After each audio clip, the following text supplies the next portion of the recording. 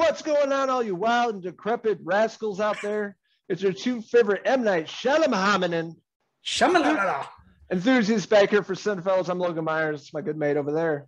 And I am Henry Hill, and we are back again, Logan. And what are we talking about tonight? We're talking about M. Night Shyamalan's new film, Old, which is based on a book from a writer whose name is Pierre Oscar Levy and Frederick Peters. They wrote this book back in the early 2000s called Sandcastle. So this film, Old, M. Night Shyamalan comes in. We're used to seeing M. Night Shyamalan write his own movies, and this time he's actually adapting this from the book.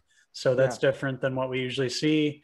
And the result is a film that's a little different from his other films, but it, it includes the twist at the end too.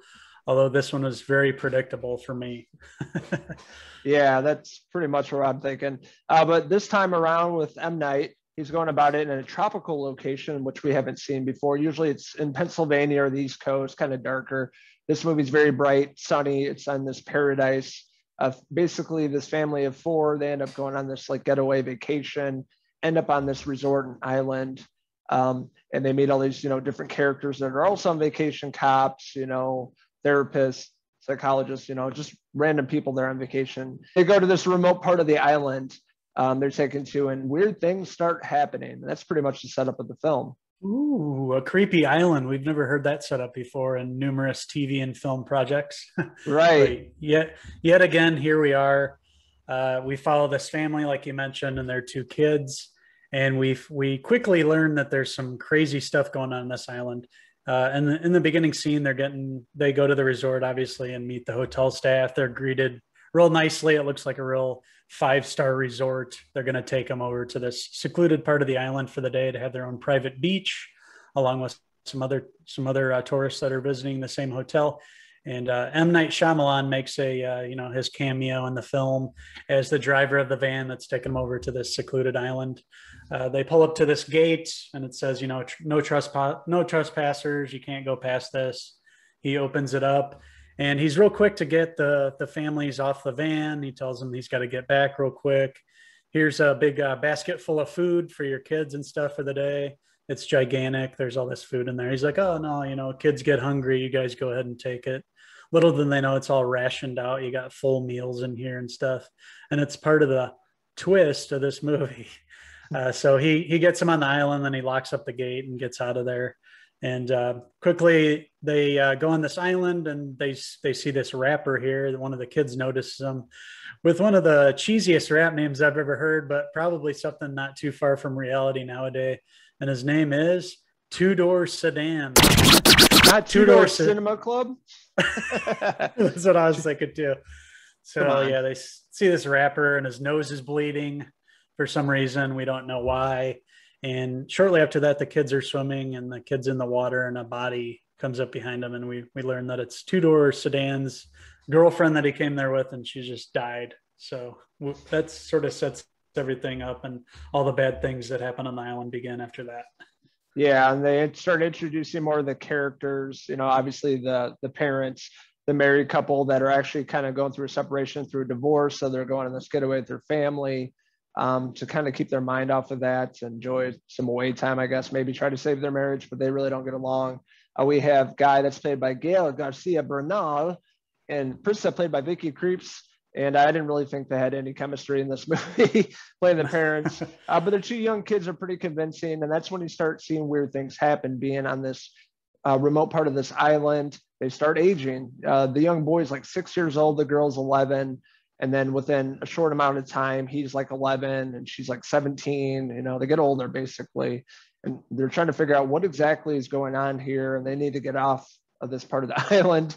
And of course, it doesn't work out very well for them. They can't get out of this part. And you're seeing other characters such as like this doctor, his wife, the trophy wife, young daughter. You have another nurse. I can't think of the actor's name, but he's been in a bunch of things like Lost, I believe. He was in the X-Men movies. Can't think of his name. But he plays like a nurse, his wife. There's a lady that has seizures, and all different characters, but they're all trying to figure out what exactly is going on. It's really affecting the younger kids more as they age. It's an interesting enough premise with aging and how everything weird is happening on the island. It just isn't executed well enough. I didn't think, it's M. Night Shyamalan, we know him from all his twist endings, but this he's taken from the book. He adapted a screenplay from it. But just the characters and what they do, you're wondering why the characters are doing what they're doing. Like right away, when they get there and they discover the body and they know it's this rapper's girlfriend and his nose is bleeding, like obviously you'd consider maybe he killed her. So you'd probably want to keep your kids away from him. You probably want to keep your distance, but everybody's all staying close and working together. No suspicions arise from that. So you get those moments in the movie that you're like, okay, I would be staying away from those people. We don't know what happened on this island. This guy just could have killed his girlfriend. He has a bloody nose. Maybe she hit him in the face, which they mentioned during the film, but everybody's willing to suspend their belief to try to get off this island. So obviously it has moments like that, take away from the movie for me. As you get deeper into the story, you kind of see what's going on. They made a mention in the beginning, like some pharmaceutical involvement. So that's where my mind was going. And, by the time the end came around and we discovered the twist, it wasn't that big of a surprise.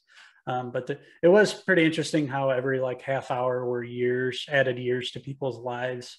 So eventually by the end of the movie, you have the kids that you started with that were 6 and like 11, they're rapidly aging. They're approaching their probably 60s, I'd assume.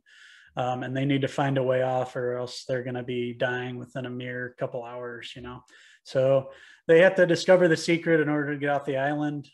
Maybe they do, maybe they don't, but that's pretty much the film there. You have people with a bunch of medical issues, things happening, and then in the end you find out what's going on.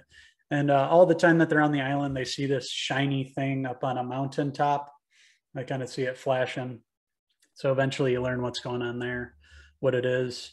In the beginning, I thought maybe something religious was going on, like something sort of cultish or something shaman, maybe some magical powers, something happening on the island like we saw with Lost, but it's not exactly that.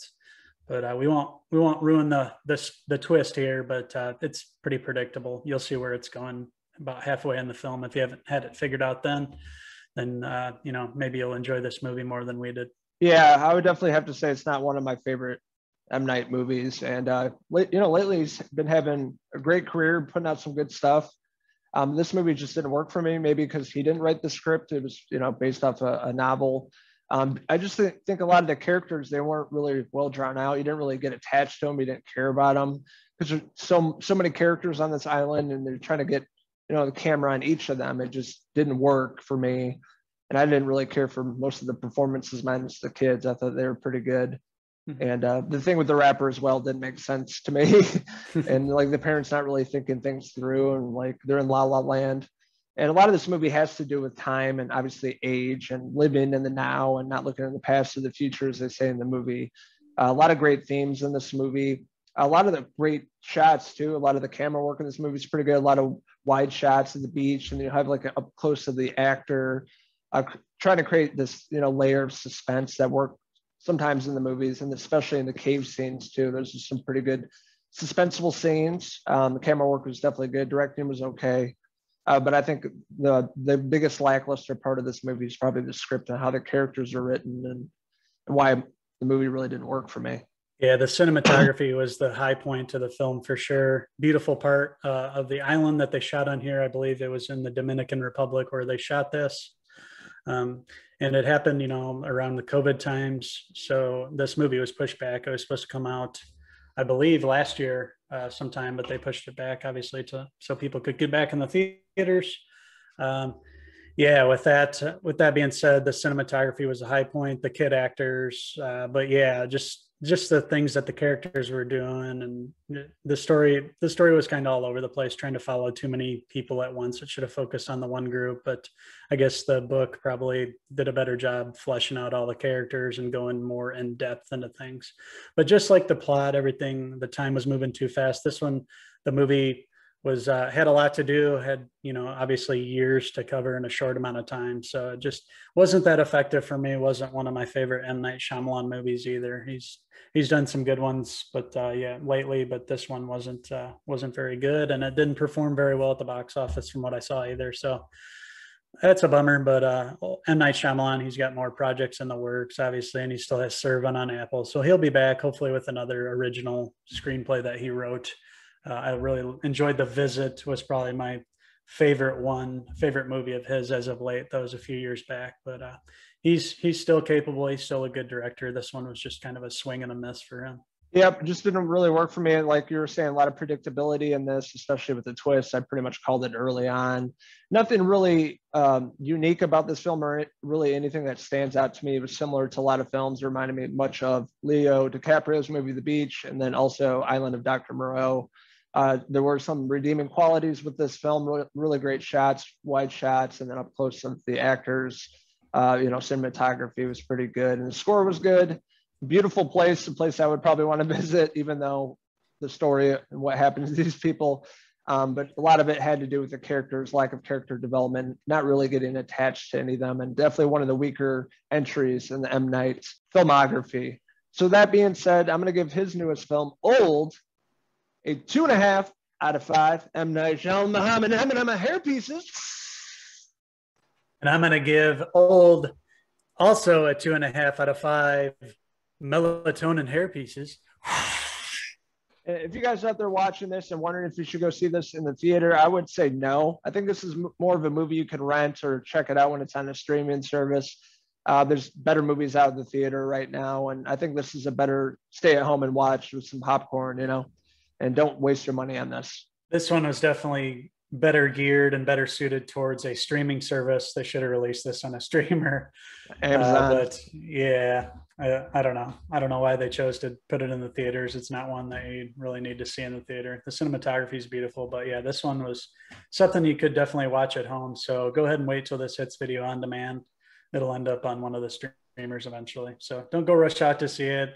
I'd say go ahead and watch it. I mean, it's an interesting premise, at least. They just didn't execute it to the fullest. We're interested in hearing from you guys. What's your favorite M. Night Shyamalan movie? Let us know in the comments below. And also, if you guys have seen this movie, Old, let us know what you think below and what you think of that twist at the end. Would you like to take part in the twist ending? Would you like to go to this wonderful island and age like 5 years every half hour? I mean, would you trade that for how we've been living here in COVID times, being cooped up in the house? Or would you rather go to this island and age quickly but live in paradise? And with all the freshest of fruits as well. And if you haven't already, hit subscribe below. Hit subscribe. Follow along with these wild Cinephellas boys. We like to get wild and review a lot of films and TV shows. And we want you guys to follow along with us. So, Uncle Logan, before you get too old, you better go to nighttime. You need your beauty sleep. It's time to go to bed. I put on a face mask with the cucumbers.